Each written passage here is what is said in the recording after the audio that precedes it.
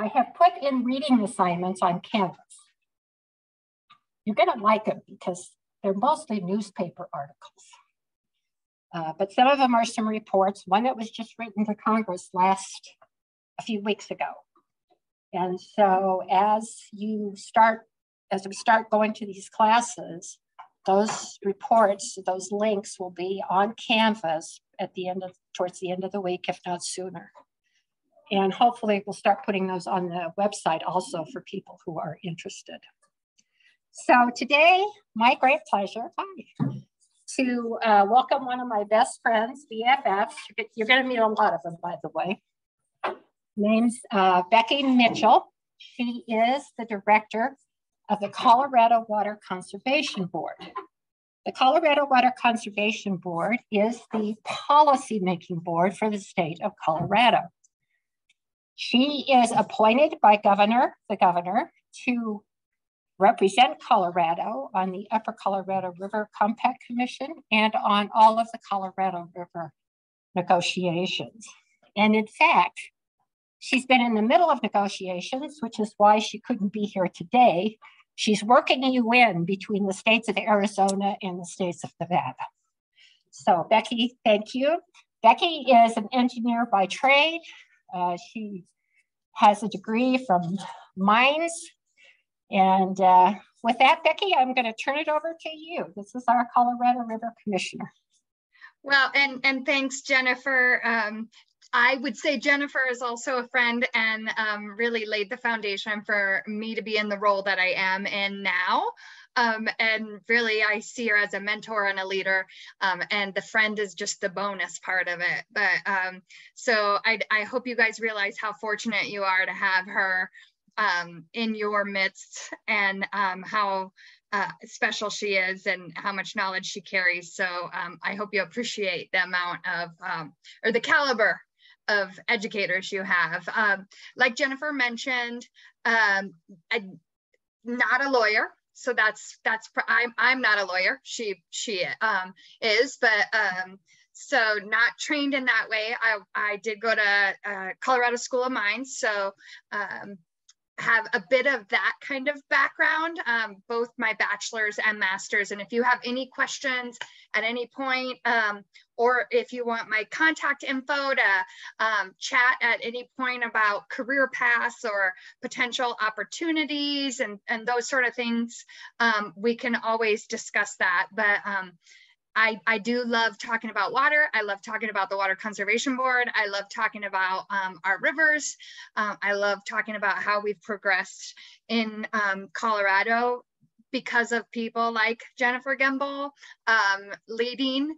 And on another note, also, Jennifer mentioned that I sit as the Colorado's representative on the Upper Colorado River Compact Commission, but I also do that for the Arkansas River also. So we have much to protect in Colorado, and the Water Conservation Board is at the forefront of that. So just to give a bit of a background of what I'm going to talk about, I'll first talk about the agency, the makeup, how it came about, kind of what we do, the water plan a little bit, and then I will talk about the Colorado River as long as you guys want me to. I'm told to keep it under 40 minutes. I'm positive I can do that, so I can leave plenty of time for questions, and we'll go from there. So again, like I'm gonna start this, sorry, so that I can,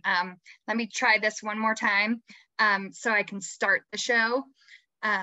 And go from there. All right, is everybody seeing it? Perfect. I'm thinking that's a yes. So first of all, again, I've already introduced myself, but a little bit of background on the agency. Like Jennifer mentioned, the policy agency of the state. So when we talk about like the state engineer's office or Division of Water Resources, That's actually more on the regulatory side. We're on the policy making side. The board was established in 1937, really with a mission to conserve, develop, protect, and manage Colorado's water for present and future generations. The board is made up of, sorry, I'm struggling trying to advance this slide. Give me 1 second.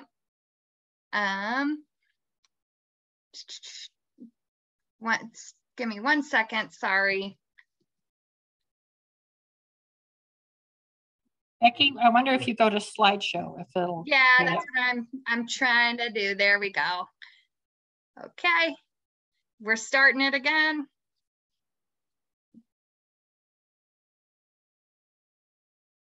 Hopefully that'll do it. Yeah, put it on slideshow. There we go. From beginning. There we go. There you go. You got it. Oh, thank you. Thanks. It's sometimes hard to do this while you're presenting, but we got it. We got it. We can do this. So 15-member board, and I want to talk a little bit about that. These 9 of those board members are governor appointed representatives from each basin and each river basin. And then there's also one representing the Denver metro region. And then, so that's 9. And then you have 6 state agency officials, including myself. So that makes up the 15-member board. They're really responsible for 3 major tasks. Identify policy development needs, set program directions, and then define programs and projects priorities, all with that mission in mind. You can see that mission, you don't need me to read it to you, but really that with that focus on conserving, developing, and protecting Colorado's water. Then on top of that, we have the Interbasin Compact Committee. That was created under the Water for the 21st Century Act, and that established the Interbasin Compact Committee, and then also these basin roundtables. So separate entities, but they're coordinated through the Water Conservation Board. They're technically separate independent entities. The Interbasin Compact Committee was created in 2005, and it's a 27-member group of water leaders. And really the focus is to facilitate conversations between the basins and then address statewide issues. When I think about the Interbasin Compact Committee, I really think about the important, diverse, and balanced forum that it is for policy input and solutions across Colorado. The members of that committee are really the folks that are on the ground. They've helped shape numerous planning initiatives and really try to pinpoint policy challenges and focus on and addressing discourse across the roundtables. The group, I think I would say, is incredibly critical for bringing the ideas and challenges and informing our state officials or officials like the Water Conservation Board on policy needs. So 2 members from each of those basin roundtables are on the IBCC, and then 6 of those members of the IBCC are appointed by the governor.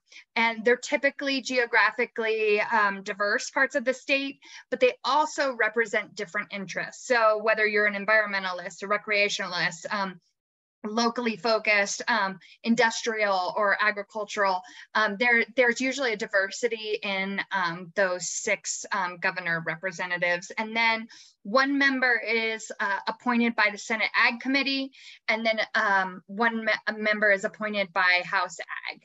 And then that group is led by the Director of Compact Negotiations, also appointed by the governor. And right now, that happens to be the Director of DNR, Dan Gibbs. So, and that changes. We've had a variety of leaders of that group, but right now that is Dan Gibbs, and he and I that's my boss in one of my jobs. So we work very well together, and I think it's a complementary setup. So a little bit of a picture of the roundtables. You can see the river basins, South Platte, Arkansas, Rio Grande, San Juan, Dolores, Gunnison, Colorado, Yampa, and the North Platte. Those are the 8 river basins, and then the Metro Basin that I talked about, which is not technically a river basin, but it's has its own roundtable representation. Each of those roundtables actually have a education liaison that serves on the public education and participation outreach work group. And the goal of that committee is similar to the IBCC, come together and discuss policy issues and really bring educational challenges to the forefront for discussion and collaboration of ideas. The water education, I think it's such an interesting kind of topic. It's really come to it's really risen as something that has to happen.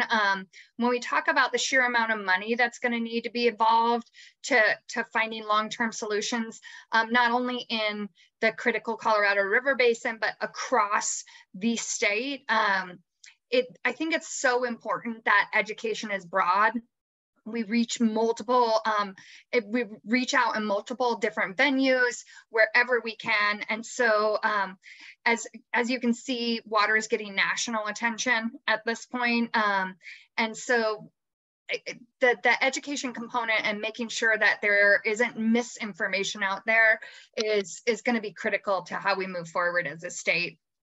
I want to talk a little bit about the water plan and some of where that's come from and how it's evolved. In May of 2013, then Governor Hickenlooper signed an executive order that created our state's first official water plan. I want to be completely transparent when it comes to that. I think it's important to recognize it wasn't like we had just sat around and not done anything to that point.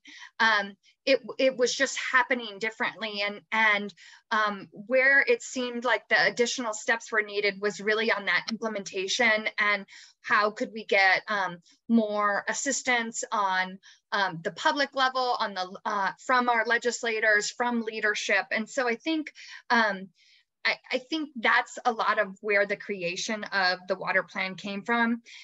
It really started as a grassroots effort between the 9 basin roundtables and the Water Conservation Board.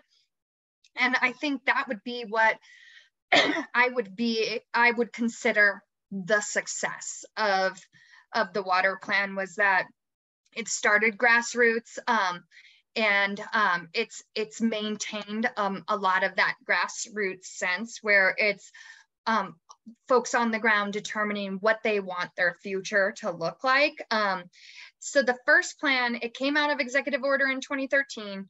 The first plan was published in 2015, and it continues to be one of the biggest statewide endeavors that we've worked on in the state, but it definitely is one of the biggest endeavors at the Water Conservation Board.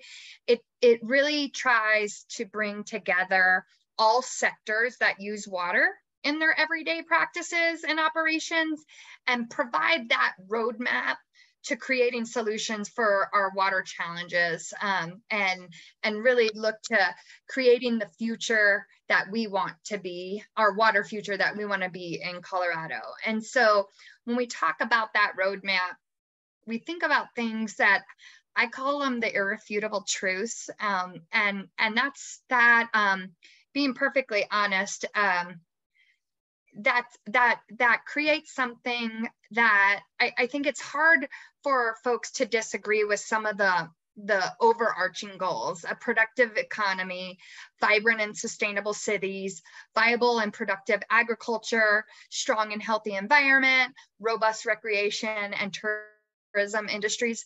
All of those, I think, everyone can agree with, but it's how do we make it work together?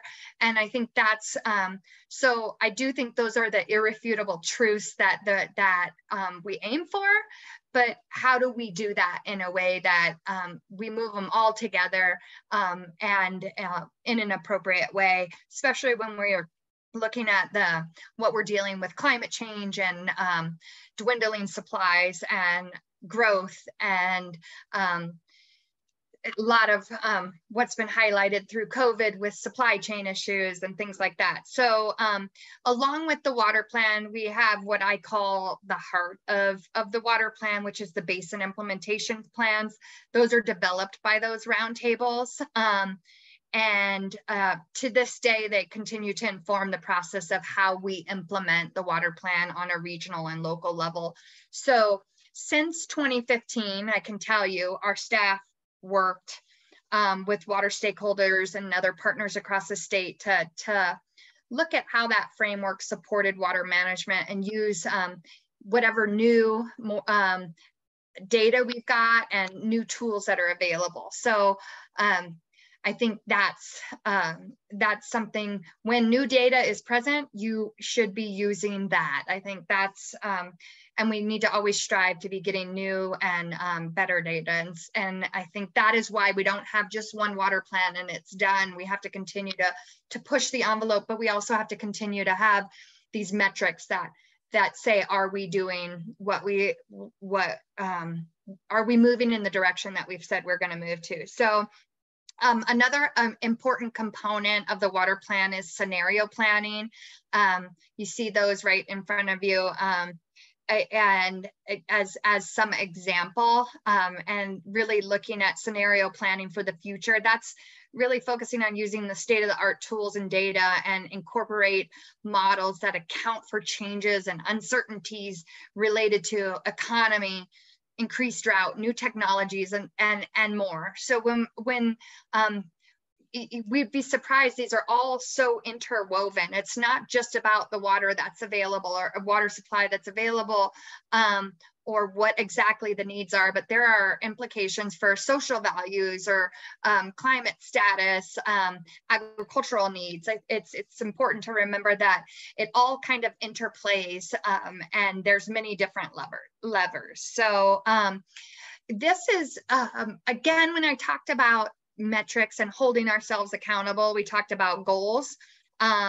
And I'm not going to read all of these, but these are some of the original goals, and they're pretty much the larger objectives of the water plan by category. How do we achieve those?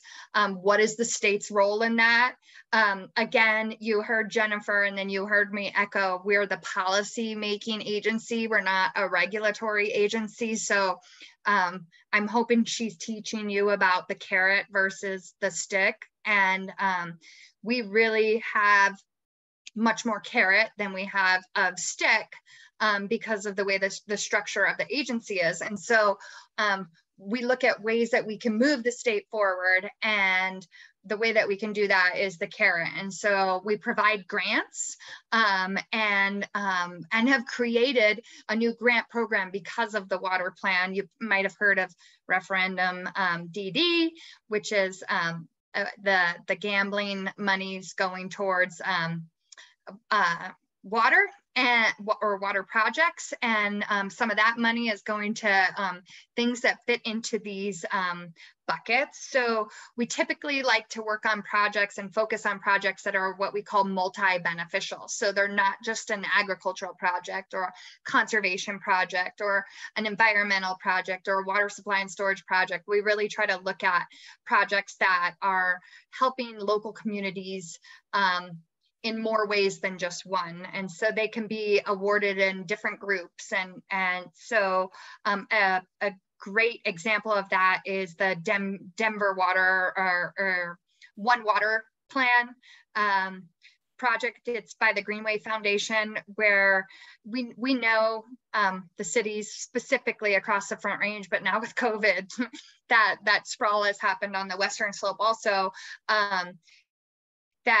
they continue to experience population growth, but still have limited land use policies for guiding water decisions. That's been highlighted as one of the issues, that interconnection between land use and water use, and making sure that we're working together on those. And so those are the types of projects that we look at.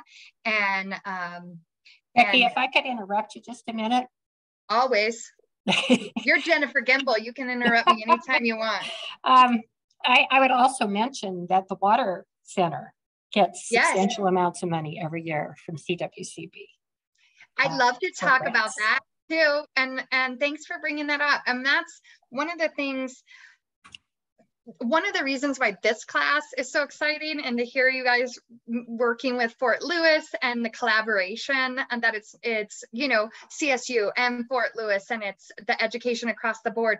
We're always looking for ways that to do projects that really push the envelope or push the research that we need. And so that collaboration with the Colorado Water Center is one of what I think is the best, because we talk about projects and getting things done, whether that's research that people aren't doing, and we're looking to the universities, and we're really looking at ways to build our future and pull people into water, whether they like it kicking and screaming or not, but really make sure that folks recognize there is research and work that needs to be done. And we want it to go to our state institutions, and really get folks that we see as the future of water working on these things early on. So oftentimes we'll sit down, I think that time just passed, am I right? Where it'll come up again this spring. Yeah, where we start talking about, okay, here are some of the things that we need, and do you have undergrad students that could work on this? Do you have master students that can work on this? Do you have PhD students that can work on this? And those projects have implemented real change on the ground. And so in terms of a great collaboration, that would be one that I say is one of the most important. So thanks, Becky. I'm going to take a break and see if there are any questions. You covered a lot of ground: CWCB, basin roundtables, water plan. Any questions for Becky? And if you guys don't give me questions, Jennifer will give you a demerit. I'm not seeing any questions here, and I'm not hearing from Fort Lewis. So go ahead, Becky. Okay, and I'm sure we get to talk about the Colorado River too, so I'm sure there'll be tons of questions there. And if there's not, everybody gets a C for the day, not an A. So,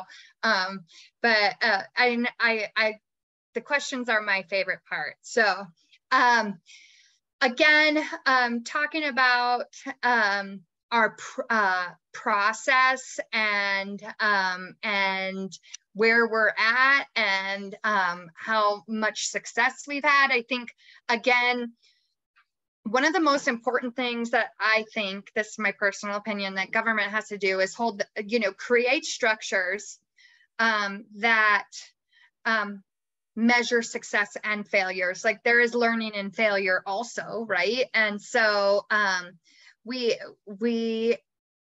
we do that through that grant program, but we also look at the progress that we've made on multiple goals. And so when we talk about how far we've come, we just celebrated our 5th anniversary in 2020. And so we did kind of a look at that 2020 mark. And in just 5 years, we made progress on 76% of the stated actions within the plan. That was almost 300 individual actions. I showed you the larger goals, but we had about 300 individual actions, and something had been done and progress had been made on 76% of those.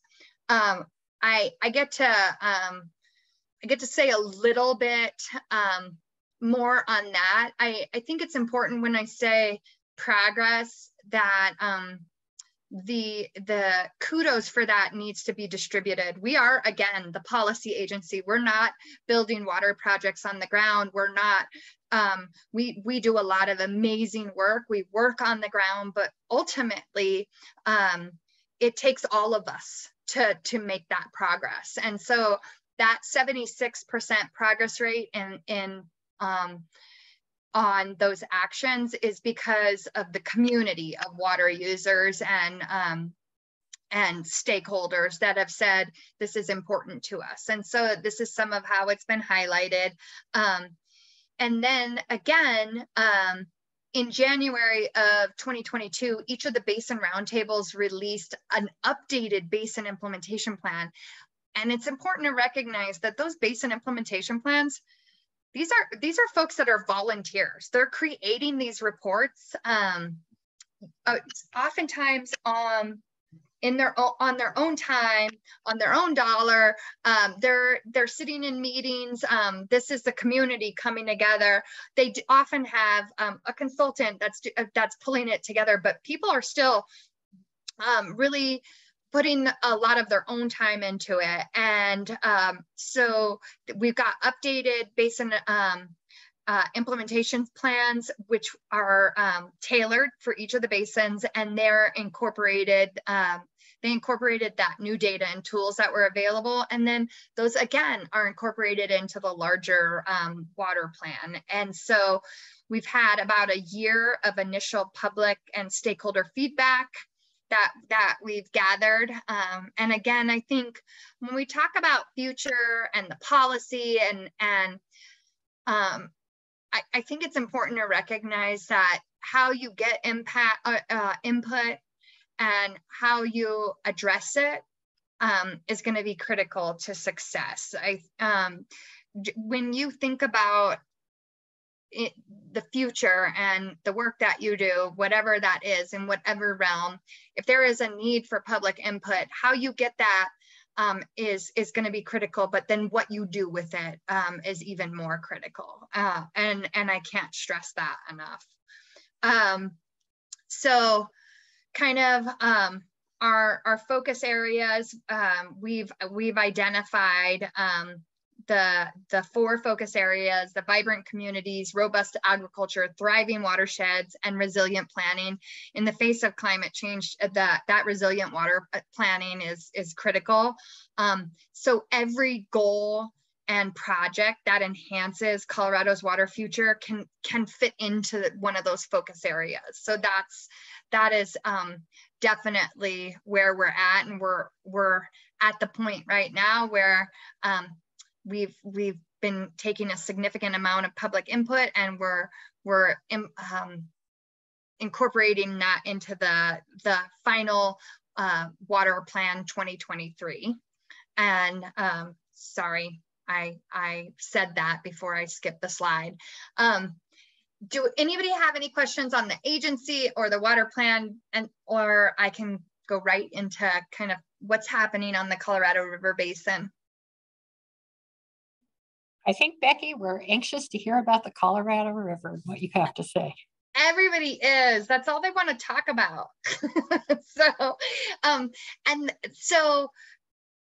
I get to put on a different hat right now. So the first hat I had on was the CWCB director. And so now you get to hear the hat as the Colorado River Commissioner. And so that's the other role. And so I use the board as a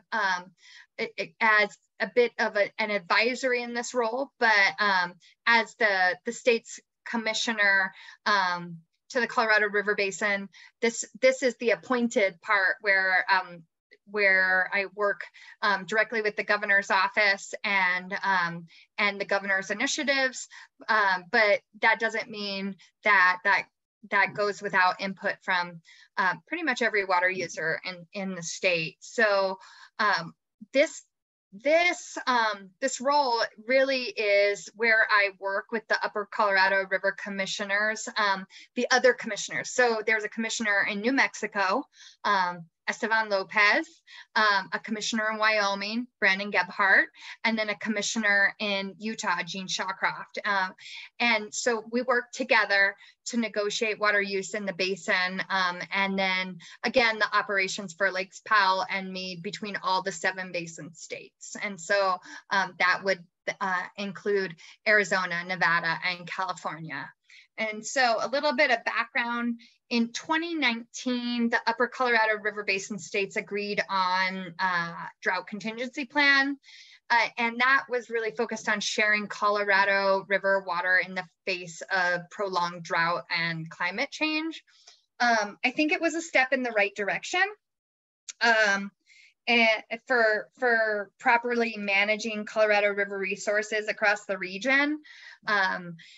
And that drought contingency plan included both upper basin and lower basin plans. And so I want to talk a little bit about what's happened in the upper basin and what has or has not happened in the lower basin. So in the upper basin, part of the drought contingency plan was the investigation of a potential demand management program. And that is a concept of a temporary, voluntary, and compensated reduction of consumptive use of water in the upper Colorado River basin. So the 4 upper basin states. That conserved water would then be used only for maintaining water levels at Lake Powell for compact compliance, or ensuring water needs in the lower basin. So that was one part of the drought contingency plan. It wasn't a foregone conclusion. It didn't say we must do demand management. It basically just said we must investigate it and see how this would work. And then what really has come out of that investigation is that there are so many questions that would need to be answered and steps that would need to be taken before we could do a demand management program or before that could be set up. And then another component of that is that all 4 upper basin states, so Colorado, Utah, Wyoming, and New Mexico, all have to agree on key elements of such a program before we can move forward. So it's just a reminder, it's only one idea of conserving water in the Colorado River Basin. I think there are some others for sure, but it is an option, and it could be a potential helpful option. Then I want to kind of shift a little bit to probably some of the news that you've heard of recently, because it's almost every day, if not multiple times every day, that the Colorado River is in the paper, and there's a reason for that, or in the internet. I guess hardly any papers come out anymore, but there's a reason for that. There's 40 million people that rely on the Colorado River, over 40 million people, 7 states, 2 countries that rely on the Colorado River. And so when we see the situation that we're in with reservoir levels dropping and the demand far outweighing the supply, we're going to have a problem, and that problem is obvious. And when you see reservoir levels dropping, and you see pictures, and you hear about communities that are getting close to not having a water supply, that is definitely going to hit the news. And so you probably, if you are interested in water at all, you probably know that in June of this last summer, just a few months ago, the Bureau of Reclamation Commissioner, Camille Touton, called on all 7 basin states and said, we need to conserve an additional 2 to 4 million acre feet following some of the drops that they're seeing in Lake Powell. And so you remember the drought contingency plan that was signed. We had been following everything that we needed to do with that. That included some cloud seeding, investigation of demand management. But there was that call to action by Commissioner Touton. And so the upper basin states, Colorado, Utah, New Mexico, and Wyoming, responded. And we said, let's talk about the numbers a little bit. First and foremost, the compact essentially split a river, and we in 2021 preliminary numbers showed in those upper basin states used 3.5 million acre feet. The lower basin states used and Mexico used about 10 million acre feet. There's only so much we can do, but we're willing to be a part of the solution. So we responded with a 5-point plan. It included 5 measures that our state can take to support this call to action. Further investigating demand management, reinitiating of a system conservation pilot program. We're going to continue with the active conservation that we are known for in the Upper Basin. I think a lot of what you're hearing about some of the communities doing in California, those are our standard operations practices. We always have watering days. We always are focused that way. So, and then we also talked about getting measurement and monitoring in place as quickly as possible and using any federal funds and getting that money on the ground. So we responded and I feel like are taking active measures to move forward. You probably heard criticism about there weren't specific numbers with that. So much of the what we do in the Upper Basin is dependent on hydrology. So we don't have a reservoir above us where we say, oh, this year we're going to use this much and grow this exactly, and this is how much water it needs.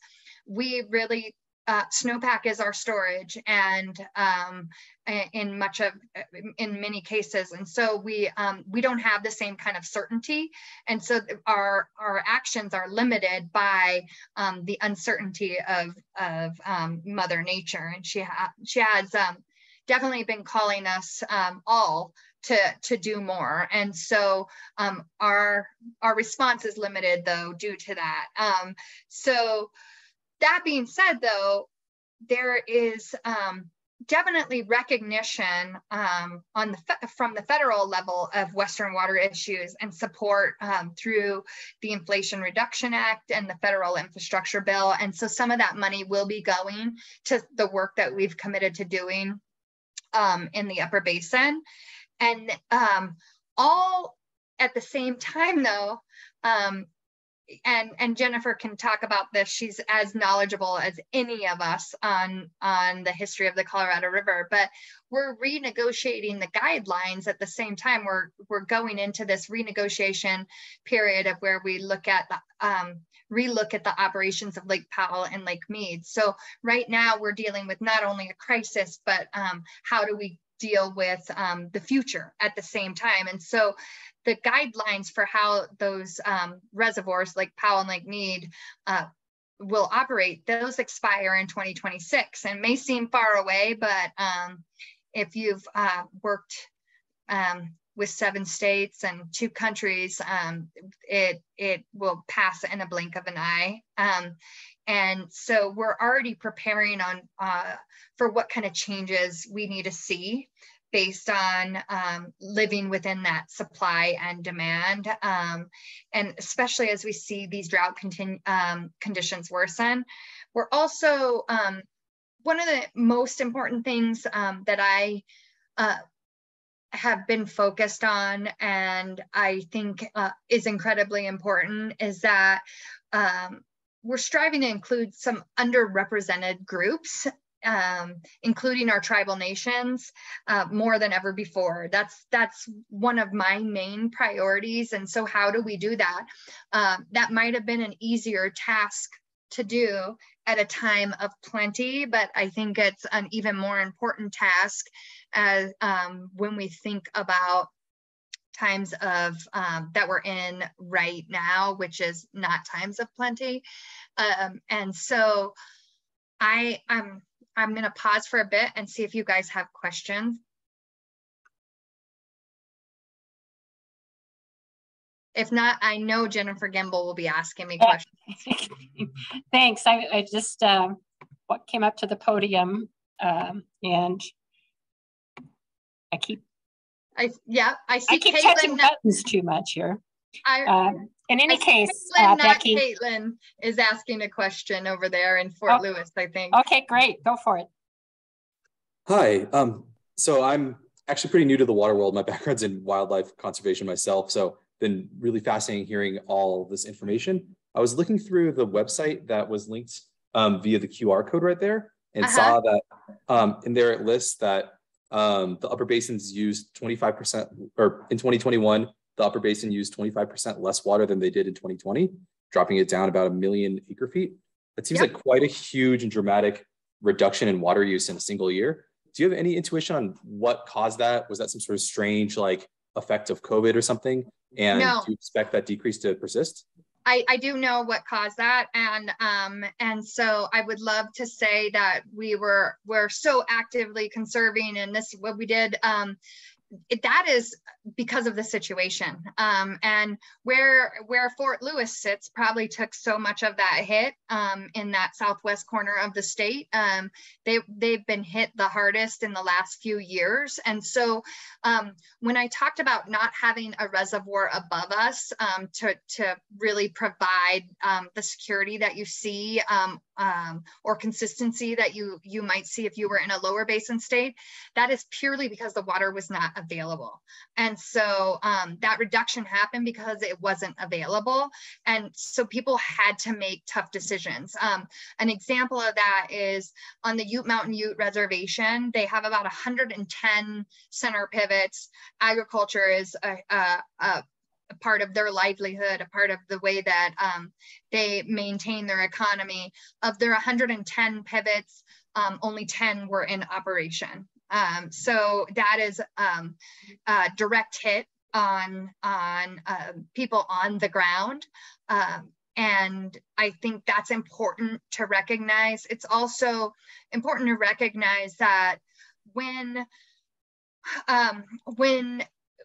Mother Nature determines it's not our year, and as she has so frequently, there's not been a financial safety net that you see when we're asking for voluntary conservation.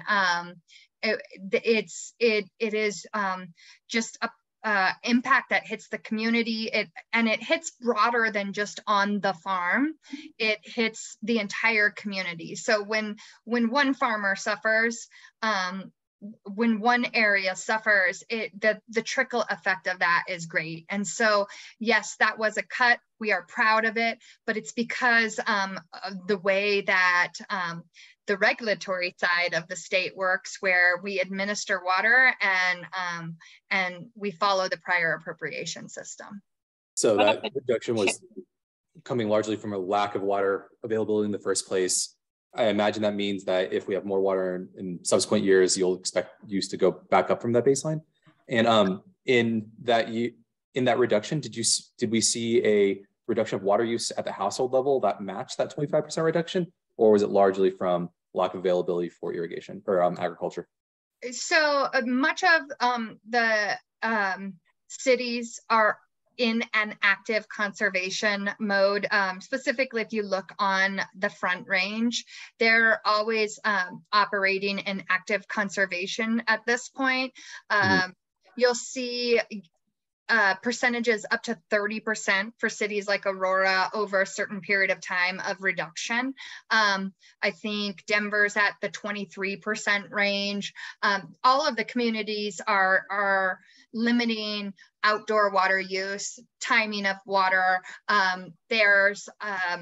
We have our water fixture legislation that you can only buy water smart fixtures within Colorado. There's many things that maybe not seen to the naked eye, but are different than in other areas of the country. I think it's important to note, if I can hop in here, Becky, that Denver, for example, 50% of their water supply is from the Colorado River. Same on the Arkansas, a whole lot of water goes over there. And so here in Northern Colorado, we have a lot of water that comes from the Colorado River. So these communities see it coming. The other comment I would make is there's a small community called Dove Creek of 1,000 people in Southwest Colorado that were 5 days away from losing their complete water supply because of the hydrology that Becky was talking about. There was somebody, Kara was online and had a question. Do you want to ask your question, Kara? Oh, that's great. Hey, Becky, thanks so much. I'm a political scientist out here on the western slope of Colorado, and I am super curious because you're kind of the political guru in the world of water. Can you talk to us a little bit about how you work with both Democrats and Republicans in the state, but also across states? Well, I think one of the things that's beneficial about water is that it crosses political lines. I think folks, when we going back a little bit to the water plan and we talked about environment, viable local communities and economies, that is across political lines. And so I think everyone can recognize the impacts that having a safe, secure water supply or not having that can cause. And so we try to be as apolitical as possible. I learned that from my dear mentor, Jennifer Gamble. And because this isn't a Republican Democrat issue as much as it is a Colorado issue, a Western states issue. And so we're all going to have to figure out how to get to the solution, regardless of what political party you are.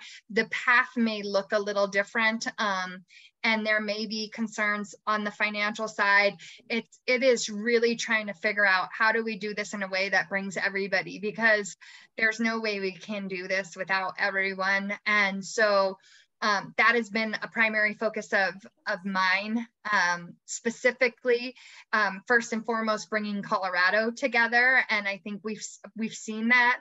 And then really bringing everyone together for the greater good of the basin.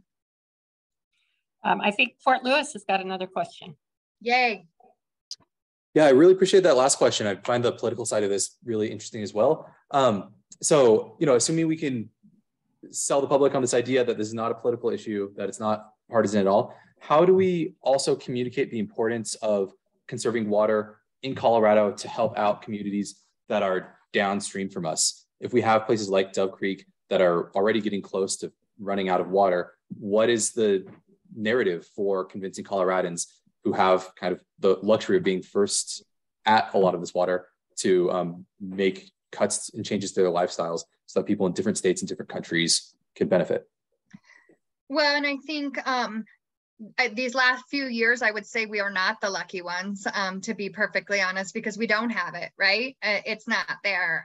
And we don't have, don't have the reservoir above us. That doesn't mean that we don't still push it. And so it goes back to that water plan piece where we talk about water education and really pushing forward as many initiatives as we can. And it is saving at your own tap, but it's how do we look at efficiencies across the board and really focusing on a lot of that message is living within the means, right? And being responsive to what Mother Nature is providing. And when you hear me talk about new data, new tools, and that when we look at the federal dollars being spent on monitoring and measurement devices, the reason that needs to happen is because we need to be able to respond quickly and make changes and provide flexibility in our system right away when we see something coming.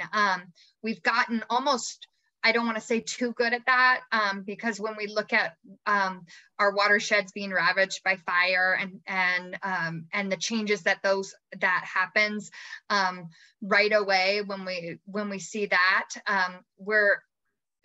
we need to do this like urgent and long-term plan at the same time. How do we handle this immediately? What is Mother Nature providing? But also say, how do we live within what Mother Nature provides, but also prepare for different events? So Becky, what about the $500 million that we read about this week going to the upper basin? What do you see that going to? So I think you probably heard some vagueness in the language on that, and there's some reasoning why. I think they're really looking to the upper basin states to say, hey, what do you think? I think there's options there. We have the system conservation pilot program and the extension of that. That is a voluntary, temporary and compensated conservation. And so there'll be some money that goes to that.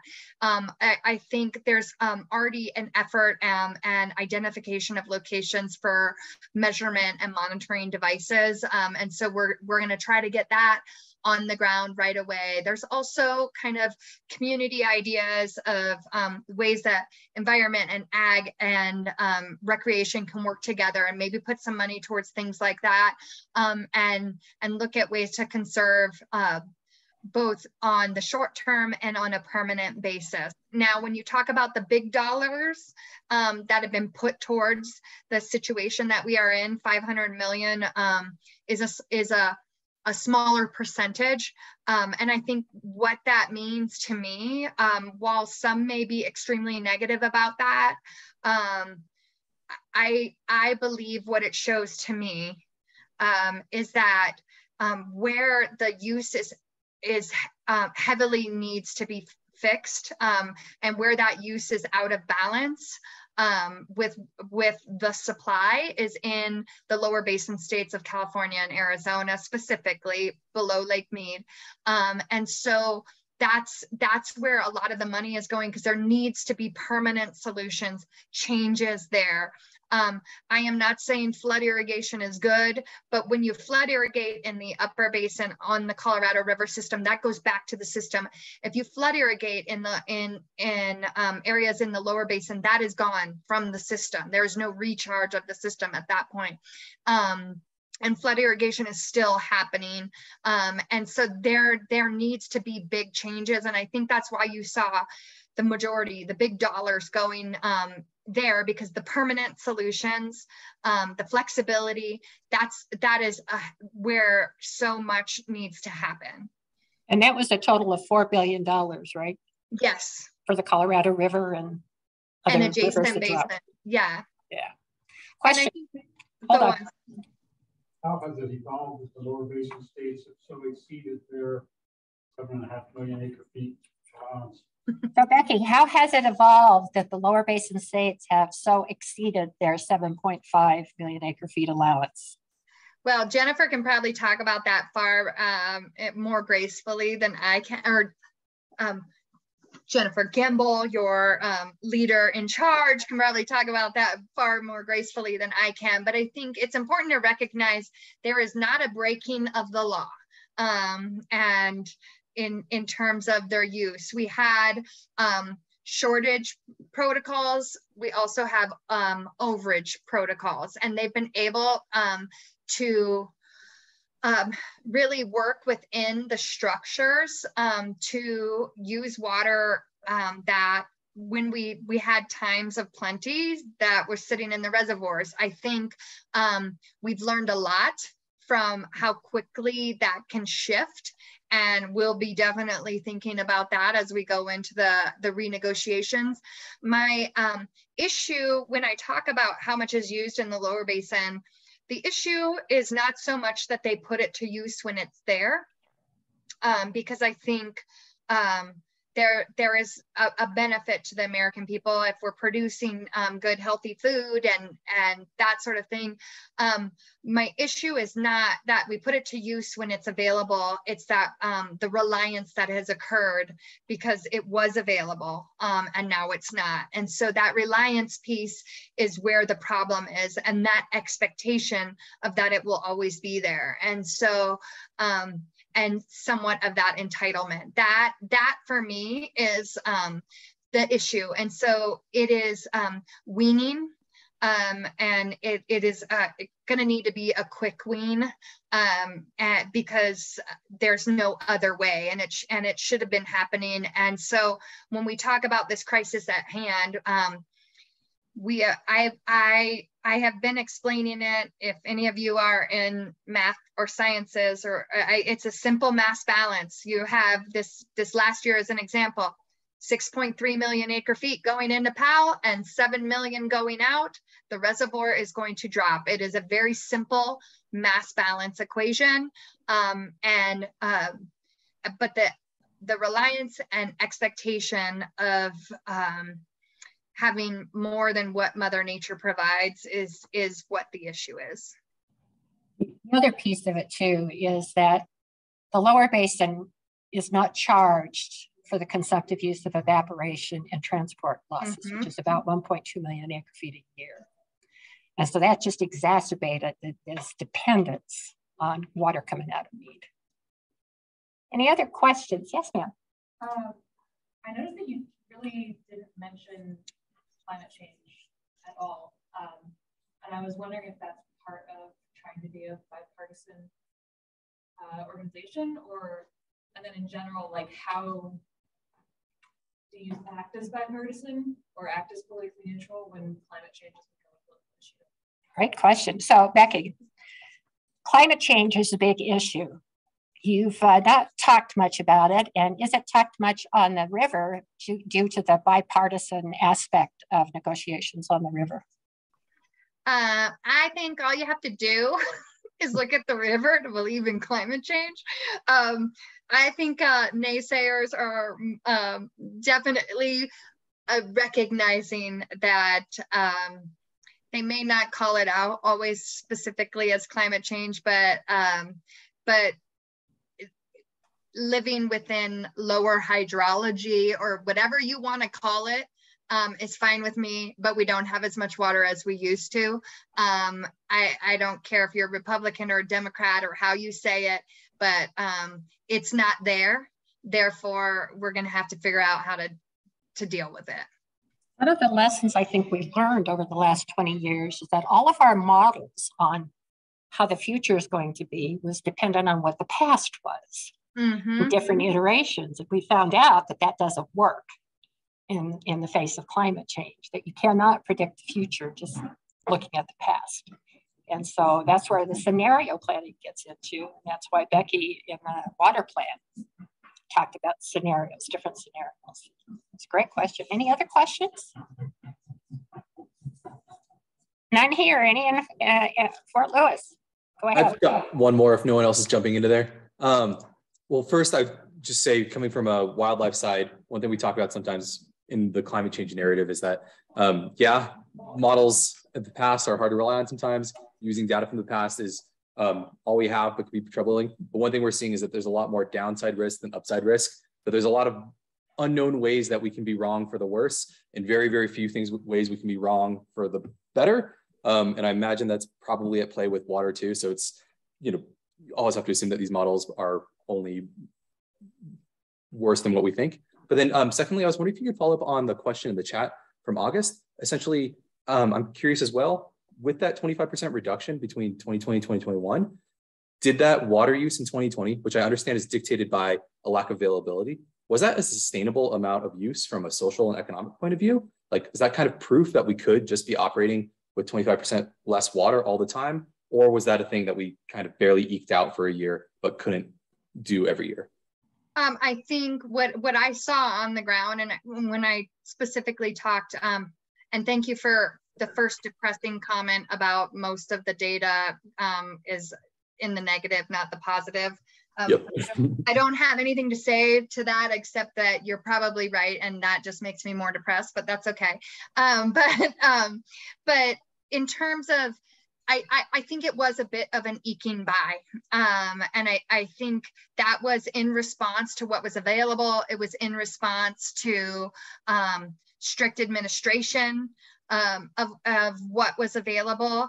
But what I saw on the ground were herds, people's livestock being sold off, people making hard decisions of whether how much longer they could do this, communities suffering. I talked specifically about the Ute Mountain Ute because when you talk about getting 10% of what is you're allocated, that does not come without pain, and there's nothing equitable about that. And at the same time, when the releases from Lake Powell and Lake Mead remain unchanged, and so that is where the joint suffering is something that was somewhat lacking. And I think that's where we can lose whole communities. If there are folks that are able to benefit while we are suffering, I think that's a real tipping point that I think it is something that we have to evaluate of how do we want to move forward. That I don't think it's sustainable. I don't think that we won't lose some of what we consider Colorado or the upper basin if we maintain that for years and years. And if you ask people in specifically the southwest corner of the state, could they do that for 5 more years and still be in business? And I think much of them would say no. And what does that mean? And what does that look like? Can we do better? Always. But what is the tipping point? Another question here. Will the compact have to be renegotiated? If so, how will that come about? Will the compact have to be renegotiated, and how will that come about? I think it's important to remember the foundational elements of the compact and what we touched on. I'm going to say this: if you think we would do any better now, I think you're wrong. If you think when we talked about the political pieces, I mean, there were multiple questions about politics and policy and politicians. I think I often think about our forefathers in 1922 and wonder if we've become more graceful than them. I don't know if I would want to bet on that. And so I think we really have to focus on the foundational elements of the compact and figure out how we work within that. A perfect example is the tribes were not included in the compact, but we have a responsibility to do better with that. And so we will and must do better. Do I think if we renegotiated, what would it look like? I cannot predict what a renegotiation would look like, but I wouldn't bet on it being better. Thanks. Well, I think we don't have any more questions here. Fort Lewis, are you good?